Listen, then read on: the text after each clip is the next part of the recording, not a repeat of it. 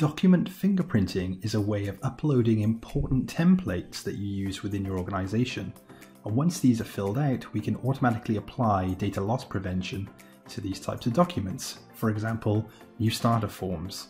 This is done by creating custom sensitive information types. Let's show you how to do this. As this feature is now deprecated within the Exchange Online admin portal, we can use PowerShell in order to create this fingerprinting rule and upload our templates. First, we're going to set some variables on getting the path to the document template, create a fingerprint based on that document. Then we're going to create a new custom sensitive information type, a new compliance policy, and the rules based on that policy. If you head over to the Security and Compliance portal under Data Loss Prevention, we can refresh the screen to see our new policy here.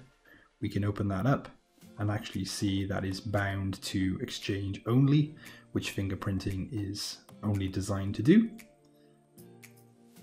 And then we're going to go under Sensitive Information Types and see our custom sensitive information type within here as well. Thank you for listening.